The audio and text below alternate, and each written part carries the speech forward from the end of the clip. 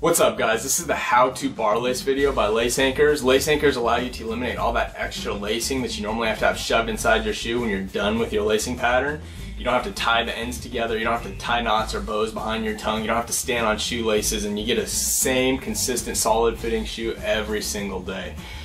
With the bar lace method, we have a lace anchor installed down here. You work your way up to the top and you have a lace anchor installed right here. You can see inside the shoe, there's absolutely nothing to cause any discomfort inside there. You just slide your foot in and you're ready to go. Alright, so first you got to get one of your lace anchors. And you'll grab your shoelace here.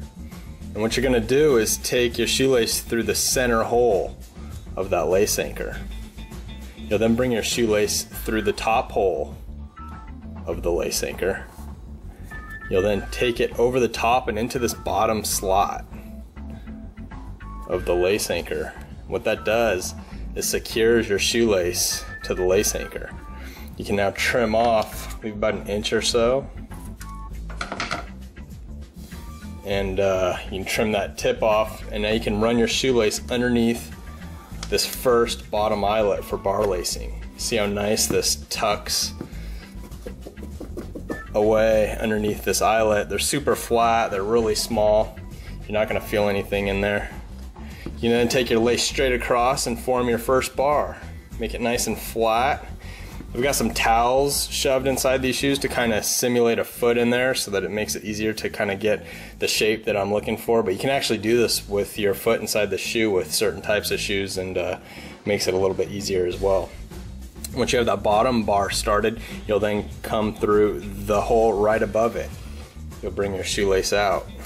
You'll then take it straight across and into the opposite side. Pull it to get a nice bar formed. It's very repetitive, and basically you just do this all the way up to the top of the shoe, and then we'll secure that end with another lace anchor. Straight across, underneath and out of the hole right above it.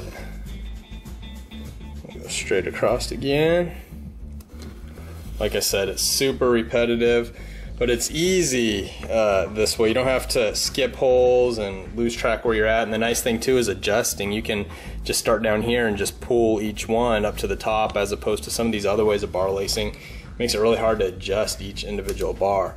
And what's cool is once these lace anchors are installed, your laces aren't going to move around on you because they're anchored right here and right here. You don't have any extra slack or where a knot would normally be to come undone or to come loose. It's the same consistent fitting shoe time after time. So every time you put your shoe on, you get that same feel. You don't have to constantly adjust or tuck in laces. No knots or bows tied behind the tongue. It's just super simple, super comfort, and pretty effortless actually. Now some of you guys might stop on this hole, and which is fine. You can install a lace anchor right there. I'll just go ahead and finish it up to the top, and I'm going to install the lace anchor up here behind this eyelet.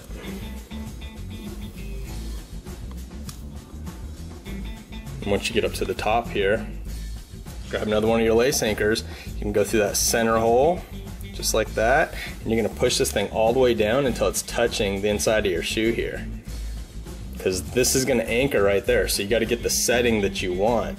You know, take a little bit of time and make sure you get it exactly how you like it. Now I'm taking it back through the top hole, so at this point you should have something that looks just like that. And now I'm going to take it over and into that bottom slot of the lace anchor. Pull the lace all the way. Get it nice and flat. Pull it tight. Pull on the outside here. And what you want to make sure you do at this point is test fit it before you trim this off. You know, stick your foot in there. Make sure you like the feel of this. Make sure it's the tension that you like. Slide your foot in and out. And then trim it. Don't do it before, because you might want your shoe a little bit tighter, a little bit looser, and you actually don't even have to trim it. You know, our lace anchors allow you to get rid of all this extra lacing. That's kind of the point of them. But if you wanted to shove this down inside your shoe and just stand on it, you could do that as well. Usually leave an inch or so of lace, and then just rotate this down inside your shoe. And these lace anchors get seated, you know, once you wear these shoes for a day or so, you're not going to feel anything. These lace anchors stay exactly where they're supposed to stay. Your shoes stay exactly like this. You don't have to constantly fight with the laces, and just makes it really easy. Anyways, I hope you guys enjoyed the video. I hope it helped you out, and you can check out some of our other videos on our YouTube channel, Lace Anchors TV, or our website, www.laceanchors.com, and you can also find out where these are available. Thanks for watching, guys. Thank you.